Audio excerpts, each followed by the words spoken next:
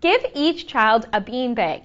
Players tag each other by sliding the beanbag on the gym floor and hitting another individual in the foot with the beanbag.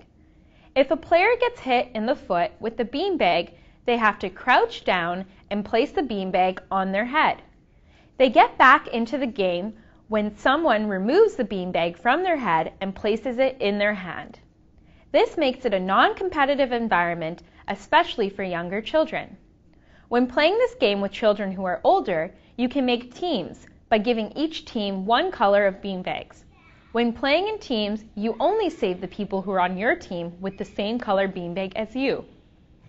The team that wins is the one who tags everyone in the foot with a beanbag. Amy, save Riley!